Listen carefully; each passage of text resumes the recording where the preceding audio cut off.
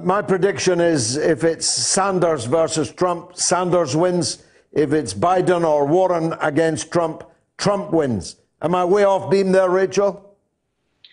I think you're right on the money where that's concerned. And I think we're also going to have to wait to see if there's actually going to be a third party candidate to give these top two a run for their money. Because I know a lot of people talk all the time about it's just Democrat versus Republican. And the majority of Americans don't identify as Democrat or Republican.